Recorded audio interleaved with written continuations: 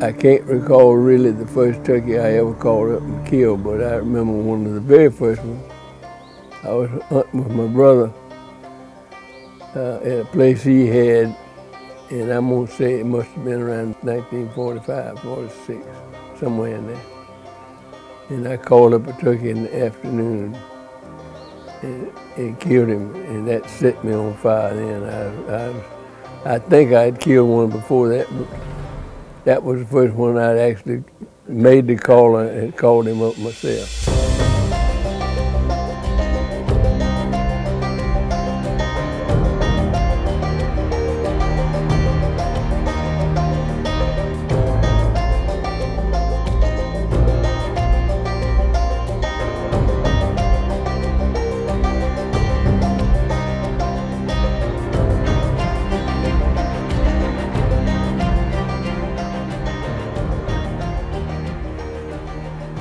So, you know, especially these days, going in the woods with Daddy, especially turkey hunting, more than it used to, more than ever, it kind of takes me back in time to the beginning of things and my memories.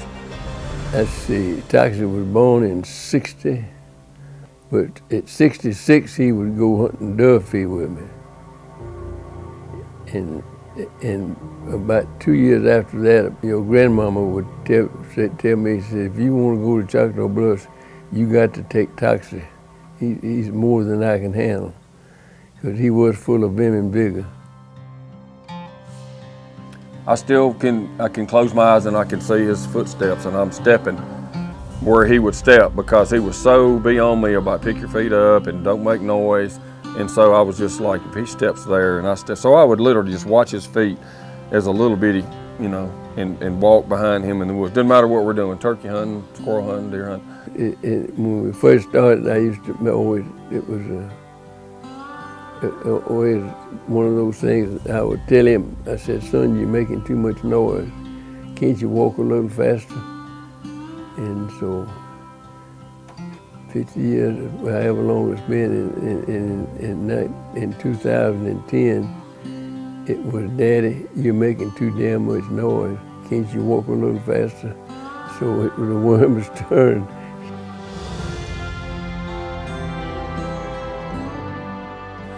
The really cool thing, and bless the Lord, we live long enough for this. He's 87, and now Daniel and Lil are 26, 27, and they're, you know, they're taking him. I mean, we all set aside our spring, and honestly, it's the highlight of every spring right now for all of us. I mean, you know, we just like right here in a couple of our best spots, we just, you know, sometimes we go through the whole spring and don't kill a turkey on some of them, but we're gonna save it so when he gets ready to go, at least it's the best we have. Yeah, so about the second week of the season, Mom and Dad were out of town on a turkey hunt down in Florida, and Daniel and I decided that we wanted to take Pawpaw. He was feeling good enough, and I knew where a turkey had been, you know, the day before. I knew there was a turkey in the area, and he'd been gobbling good. We'd been kind of saving that spot.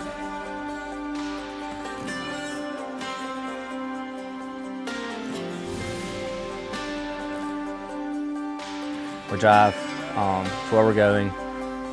We get back there, the turkey's roosted farther south, a few hundred yards farther south than I thought he was going to be. He flies down, he comes out in the field the first time.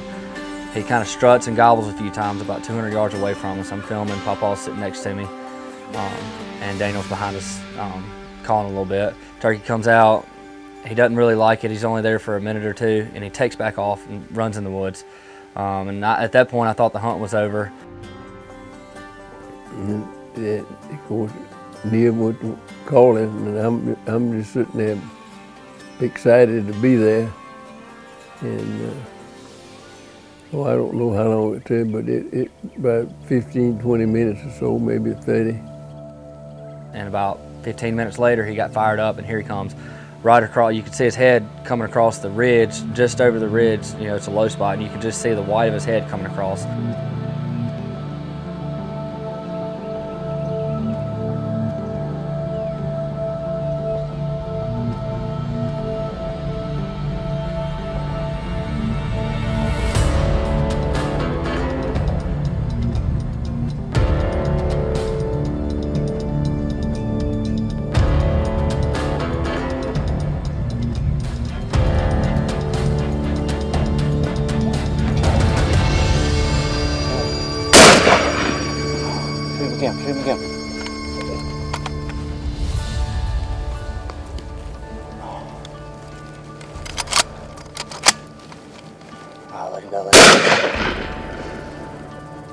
Let him go, Papa.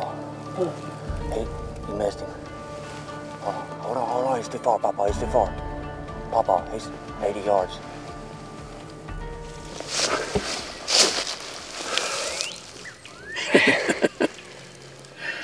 At least you can still smile. Yeah, sometimes you just smile, keep from crying.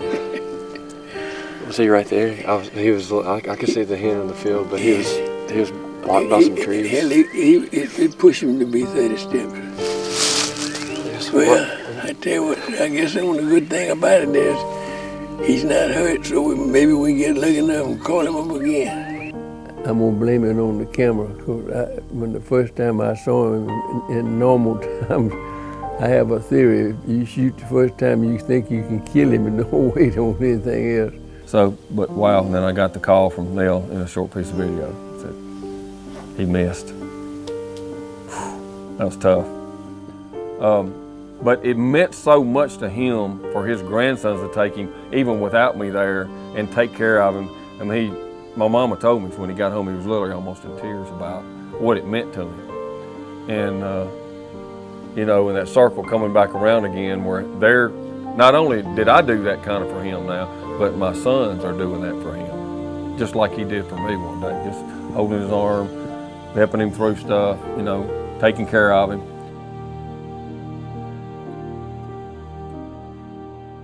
You know, after that, it really lit a fire in me to make sure we got him one. So we kind of dedicated the rest of the season to getting him a turkey.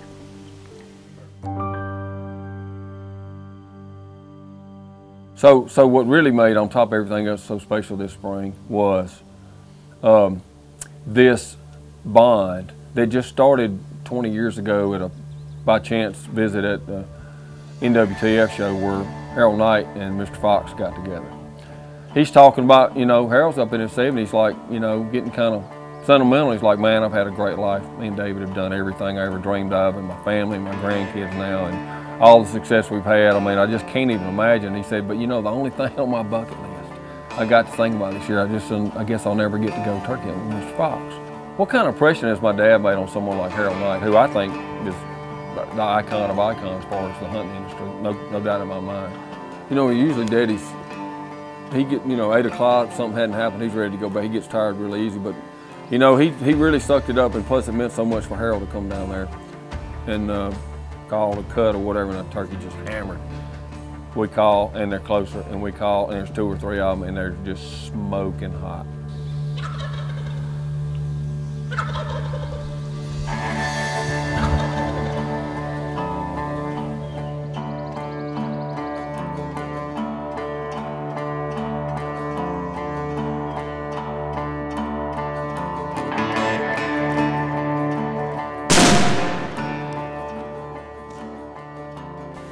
Perfect,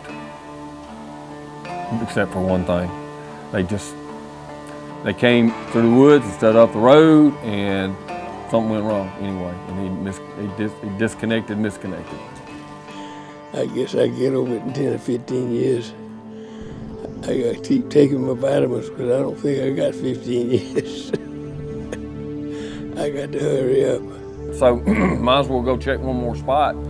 It's an area where, well, we have had some late season hunts there, but it's not an area where I ever go, really. I just parked and said, look, y'all just wait here, maybe 100 yards from them, and I'm gonna just turn the curve and call. And right when I got to that curve, it's a little bit of brush right here, and I went, oh my God. There was a turkey strutting down the road about 60 yards. And he came out of strut, and I said, oh my God, he saw me. And then he went back in the strut and turned his fan around. I just backed away, and man, I started running up the road, doing the fan sign, point, and whatever. And of course, they start bailing out, unloading, getting stuff ready.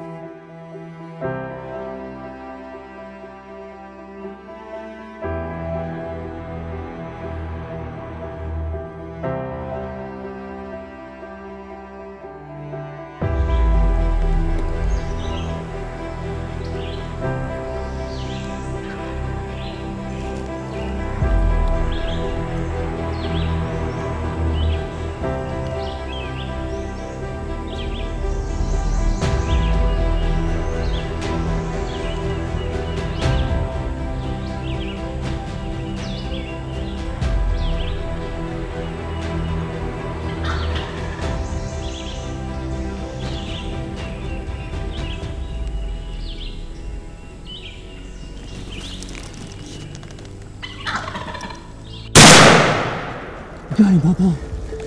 We got him. Several times in the last years, you know, the gun goes off and you're not sure, because I was trying not to look. I could see a little bit of it, but when he shot, I knew the turkey had gone down. I take off up the road and I go to get the turkey. But when it really hit me was when I got back with the turkey, and Harold is leaning up there and almost got his head up against Daddy, and there's his grandson, there's Neil on the other side of him, and they're sitting there, and I look at Harold, and it's red all the way around his eyes. He is sitting there, he is teared up.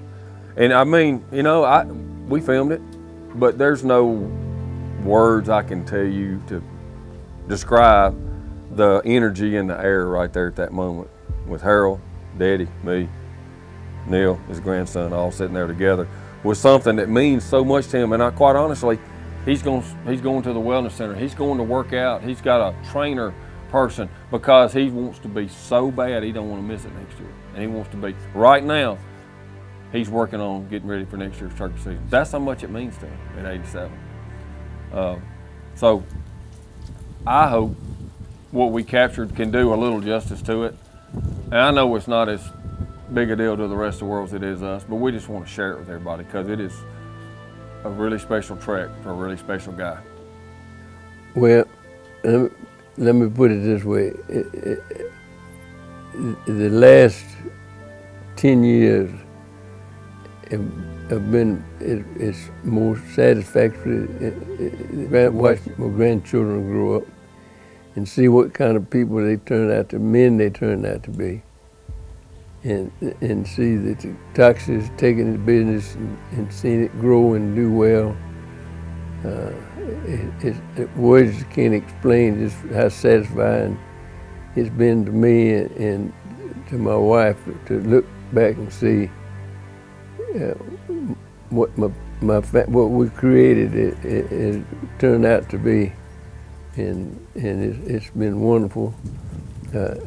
In my case, I particularly appreciate the fact that my two grandsons are willing to put up with me, go and take me hunting, hold my hand, and keep me from falling on my butt in the woods. And I'm doing everything I can to see if I can't make one more turkey season. I've been fortunate enough to, thanks to their help this year, I killed a turkey a year for 70 years, other than the 3 I spent in the hospital. So I don't know how you get any luckier than that.